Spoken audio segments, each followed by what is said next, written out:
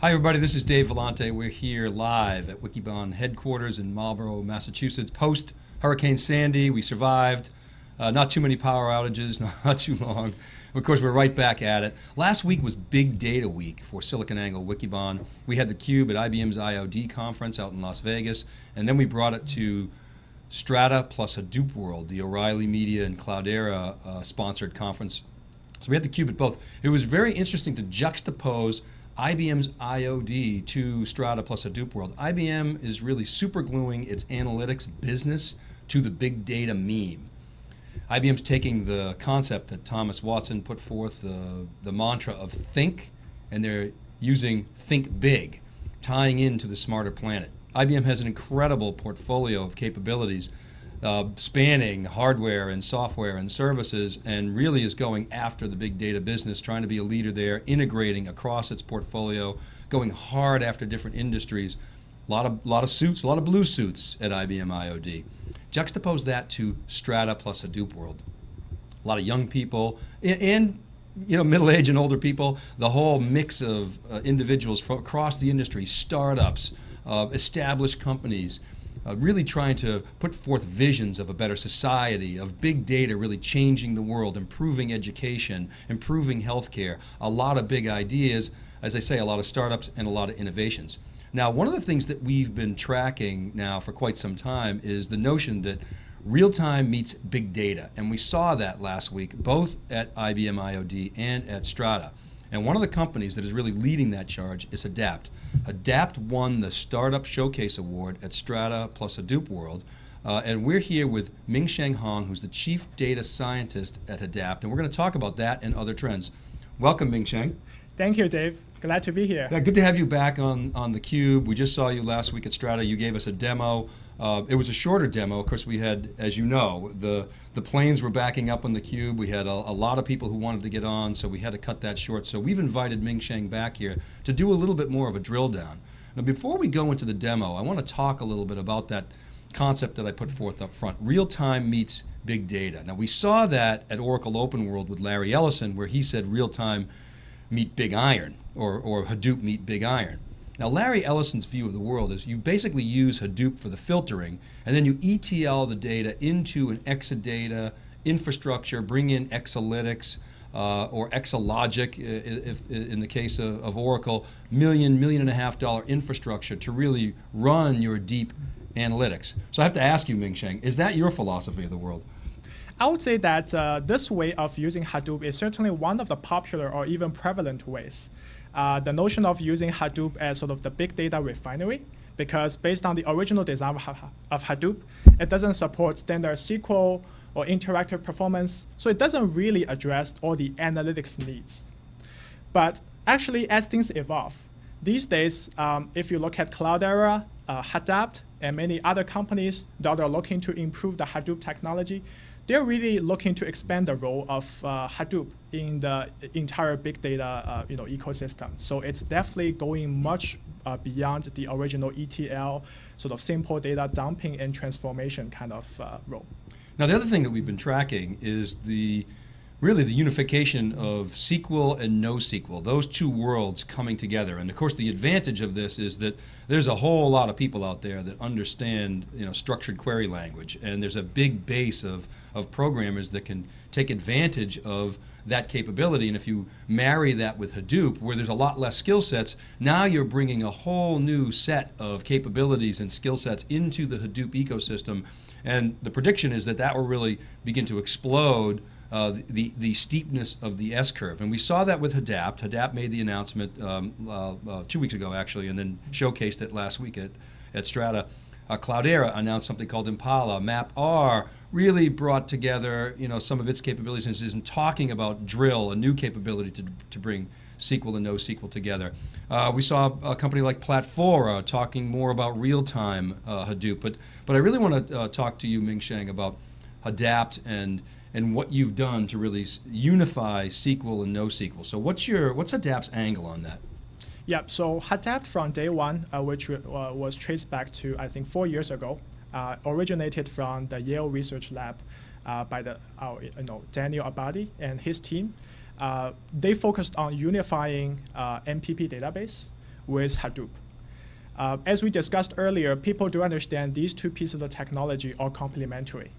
So the standard practice these days is, okay, I need to set up two clusters, a Hadoop one and an MPP database. I need to connect them, move data around. There's a lot of administration overhead as well as performance overhead for the moving the data around. So the logical next step is how can you unify these two clusters into one? And that's really the original thesis of Hadapt. Technically non-trivial, a lot of patents originating from that. And since then, we have evolved to really adding advanced analytics that help empower the business analysts along with BI tool support. Because as you know, business analysts love to use the visualization tools and the interactivity performance like what they experience with Tableau and other BI tools. And they don't have the expertise to write MapReduce or SQL queries. So the way to bring the millions of business analysts onto the bandwagon of Hadoop is by providing BI tool support, interactive performance, and building advanced analytic packages that they can just click with a couple, by clicking mouse buttons. And that's some of the key things that we added in the Hadapt 2.0 that we announced last week. So a couple points based on what Mingsheng just said. So Daniel Abadi is no lightweight. He's been around. His PhD thesis essentially became Vertica. So we saw obviously a very successful application of that core research become a company, a very successful company with a great exit. I guess the second point is the other big trend that we're seeing is visualization, bringing big data to the masses. Just historically, the decision support business, the BI business, has been targeted at a few analysts, a very small number of people within organizations that can maybe make some big decisions and have high impact decisions on the organization's bottom line. But the thrust that we're hearing in the big data world today is really to bring things like visualization and other tools and simplifying the capabilities of big data and putting it in the hands of business people, not just the super analytic geeks and the risk management statisticians. So that's something that we're going to be talking about. So Mingsheng, why don't you set up the demo and then we'll get into it. Sure. So actually, this is going to be a demo showcasing some of the key features from Hadapt 2.0. As I mentioned earlier, BI tools integration, and we picked one of the popular tools on the market, Tableau. I personally love it. So this is going to be conducting not just standard analytics, but advanced ones like computing sentiment, building predictive models, and doing full text search. It's all through the visual interface. And on the back end, we have Hadapt running, receiving and processing SQL queries with very low latency. And finally, I'm going to show you a couple advanced analytic packages. So to start the demo, I'm going to just kick off the incremental load. So in other words, I'm going to do loading and querying at the same time. It's all happening in my Mac laptop, right? So the key point of this demo is not about scalability, but certainly inheriting the properties of Hadoop. We scale beyond tens of terabytes. So in this setting, what we can show you is you have the Tableau dashboard, and I can actually refresh that to give you a feel of how interactive the dashboard rendering is. So as you see, it's already finished. So now I, as the analyst, can just go through the marketing trend when I analyze my own product compared to my competitors. So as I'm stepping through the trend, I can also tell you a little more about the 4 black panels at the bottom, just to lift the curtain a little bit of the back end of the demo. So we have the first window where it's tailing on Hadapt. So you have a lot of activities happening in the Hadapt backend. Then we have the second window that's basically showing you the activity of loading more data into the Hadapt the backend. And the third window here is actually all the queries being generated by Tableau and processed by Hadapt in real time. The last one is actually integrating with Mahout. As you know, Mahout is one of the popular MPP Hadoop-based machine learning engine.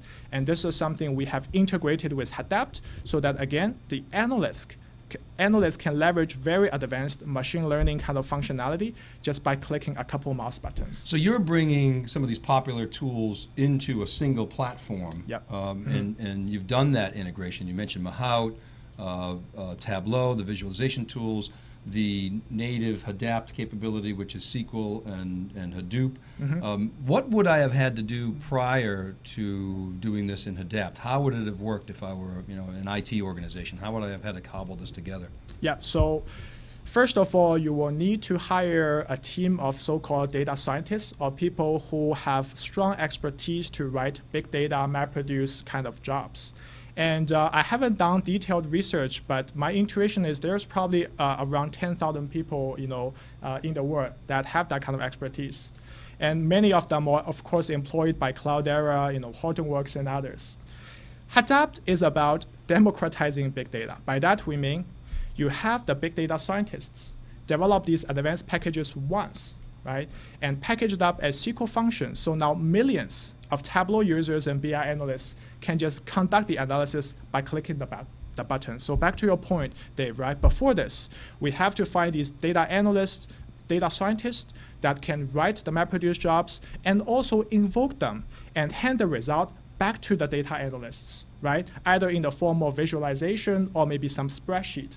And the problem with that is, first of all, there's a lot of latency in developing the technical packages and adapting to the business requirements. And when the analyst wants something to be tweaked, that's another very long cycle of the collaboration.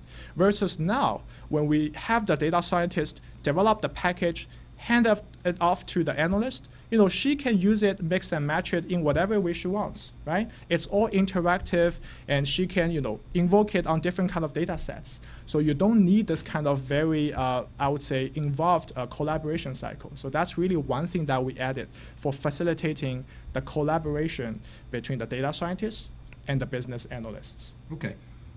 What else can you show us? Yeah, okay. So as I am loading more data, if I refresh the dashboard, you will be able to see that more data is being loaded into the backend and reflected in turn on the Tableau dashboard. So here, as you can see, when I step through the time, there's one bubble corresponding to New York that has turned really red, and that signals attention.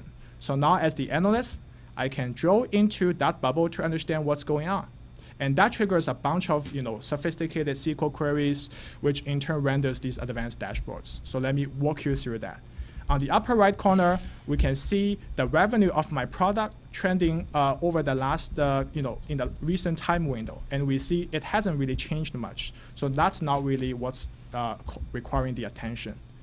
But when you look at the upper right corner, we're computing the social buzz of our own product compared to our competitors. And over the last 24 windows, there's somehow a huge spike of our competitors.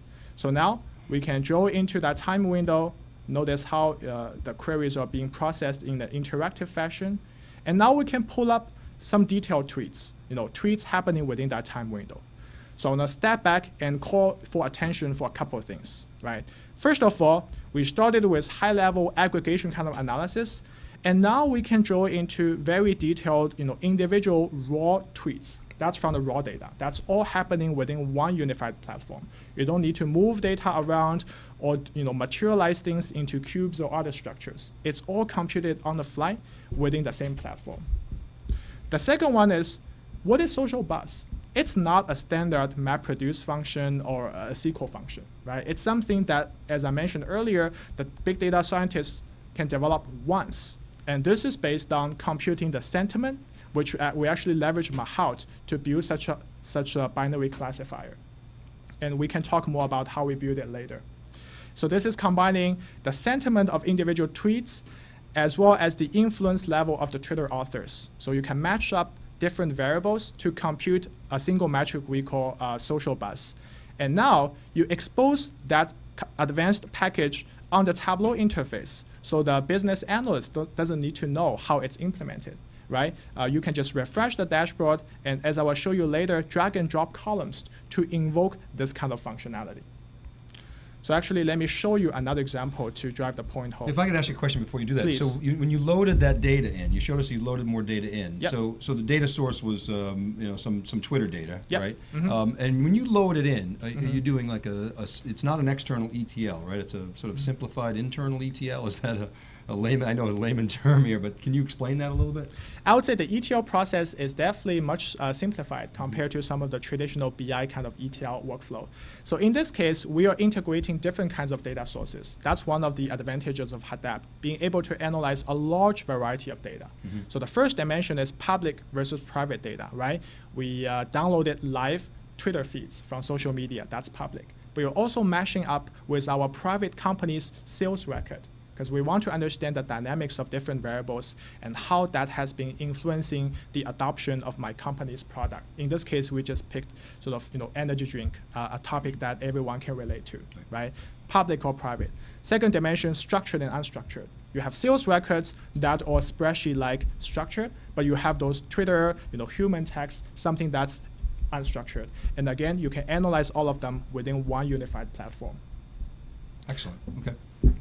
So let me show you another advanced analytics package. For example, if I am a business analyst, I may want to attach a dollar number to each tweet, right? I want to understand which tweets are highly influential. So maybe I can go after those Twitter authors or find authors of similar profile to have them endorse my product. I'd like to know that. Could I get paid every time I tweet? I'd be Absolutely. Be a wealthy man. Why not? That's a great business model. So the way I do it is I drag and drop an advanced analytic package called $worth. I drag it onto the dashboard. Okay, it's looking good, but I don't like summation, so let me compute average, right? So it's done. It's all interactive. What's happening behind the hood is definitely non-trivial, right? The way we invoke this kind of advanced analytics as part of the MPP sort of Hadapt platform, right? And this is actually bypassing MapReduce to achieve this kind of interactive performance. But the analyst doesn't need to know anything about that. You just drag and drop columns, and that's something that anyone can extend a Tableau dashboard with this kind of advanced functionality. So that's something that Tableau users are very familiar with. But before Hadapt, they're not able to invoke advanced packages in this intuitive, visualized fashion. Just to show you one more advanced analytic function we have integrated into Hadapt, it's full text search. So I vaguely recall there were some tweets mentioning interesting recipe with, let's say, Red Bull and vodka. Okay, so if I search all tweets mentioning vodka, okay, I have a couple hits. That's good. Now, if I spell it slightly differently, right, VOTCA, I don't find anything. So maybe because I'm not a native speaker or for other reasons, I can't find anything. That's annoying, right?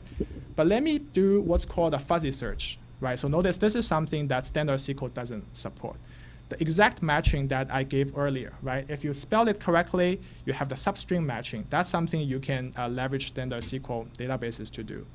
But if I do fuzzy search, look, I found a couple tweets I like, and even the tweets themselves have different spellings. You have VODKA, VODCA, and so on, right? Because people are speaking different languages, or this is just informal social context.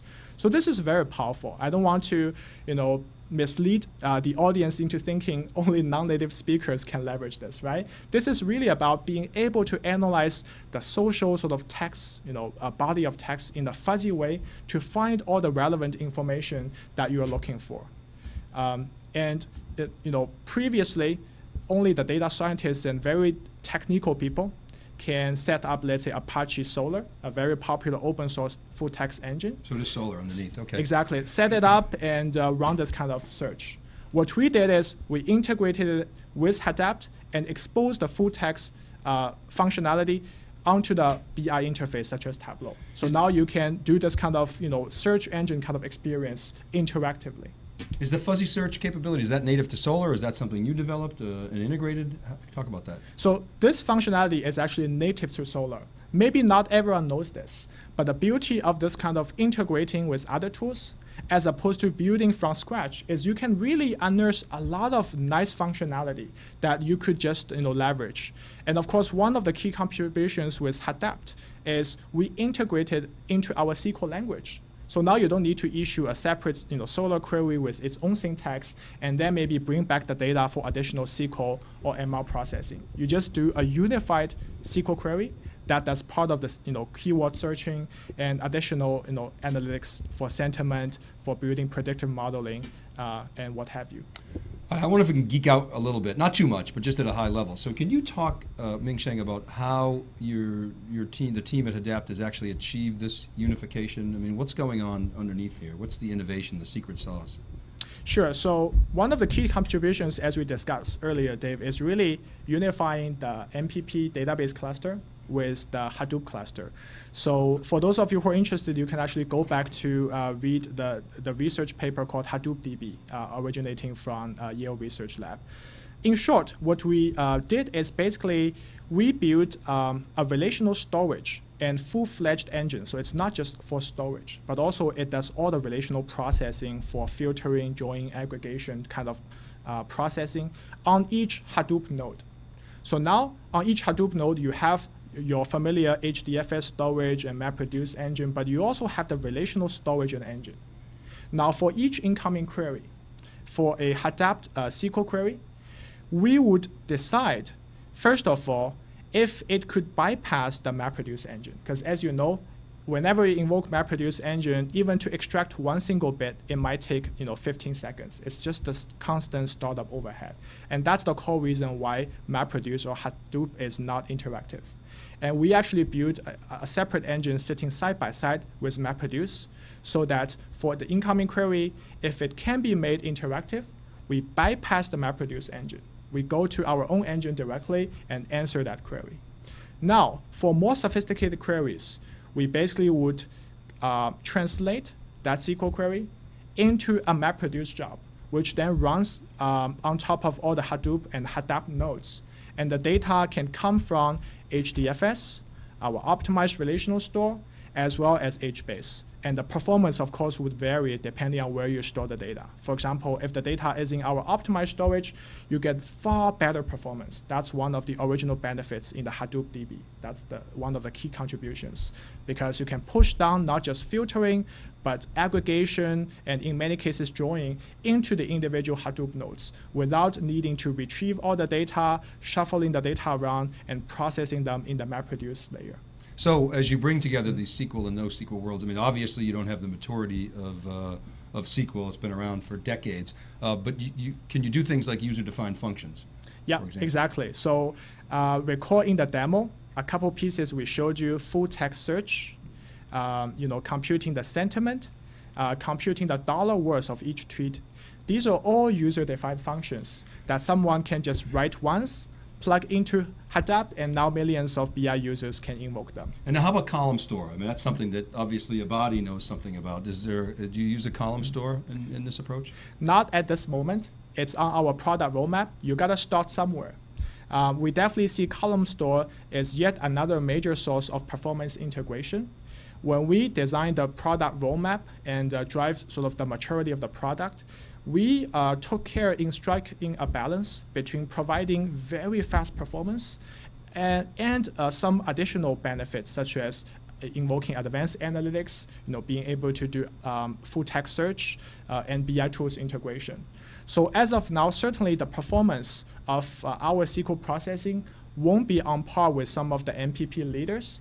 On the other hand, compared to MapReduce and Hive, it's already an order of magnitude or even faster. And that's what you see here, Dave, that allows this kind of interactive performance. Well, you're trying to simplify Hadoop and bring Hadoop to a much wider audience. Yep. At substantially better economics. That's what I see now. So there's a trade-off might be the full functionality that you'll get out of SQL, but that's really not your objective. So that'll evolve over time, presumably. So you're saying column store, for instance, is on your roadmap. When column store comes out, that will presumably enhance performance. Is that correct? I mean, absolutely. It will further enhance the performance on top of the interactivity that we're already providing. And to your point earlier, Dave, it's actually our goal to build all the standard SQL 92 and 99 functionality. And since the company was founded, we have made a lot of headway building this kind of standard SQL functionality. So it's definitely not just the Hive that people see on top of Hadoop. Well, so you mentioned Hive. I mean, it really is Cloudera's approach with Impala is to integrate HBase and Hive. Can you talk about, because it sounds very similar, what Cloudera is doing. There's a unification going on. So talk about the differences. Why would a customer buy Hadapt and, for example, not Impala? So a couple of things. I would say, first of all, if you look at the nature of these two companies, interactive SQL processing and advanced analytics is all we do for a living. That's the core strengths and the core positioning of Hadapt. We're a product company. Whereas compared to Cloudera, they have very established and successful business in service and training. And we don't need to worry about cannibalizing any of our existing revenue base or being concerned with making the product too easy to use. We're all about democratizing big data. And as you see from the demo here, Dave, right, we really empowered millions of BI analysts to leverage the power of Hadapt and Hadoop. So that's the first one. Now, I'm a technologist, so I'm actually more comfortable talking about a couple more technical differentiations. So I would say that the first one is, as I showed you in the demo, we have, this is a working demo. And the productized version will be released in Q1 next year. And this is already working with Tableau and other BI tools. We are aware that it is Impala's goal to also support BI integration. But at some point, I think they will be ready in that front.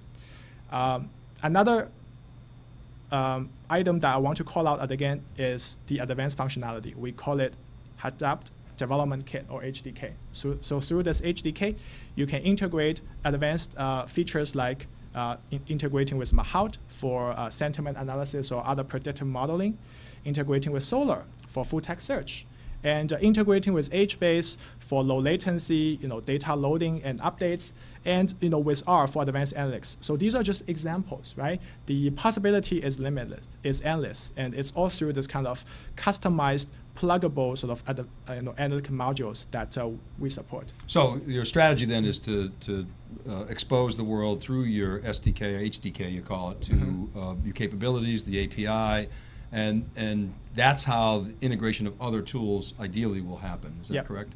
Exactly. Excellent. Now, I had another question about visualization. Tableau is by far the company that you hear the buzz and big data visualization all about. But interestingly, Tableau predates Hadoop. So it really wasn't designed with this sort of distributed nature in mind. Are you seeing other visualization tools emerge, and will you integrate with those, or do you expect those to really catch on?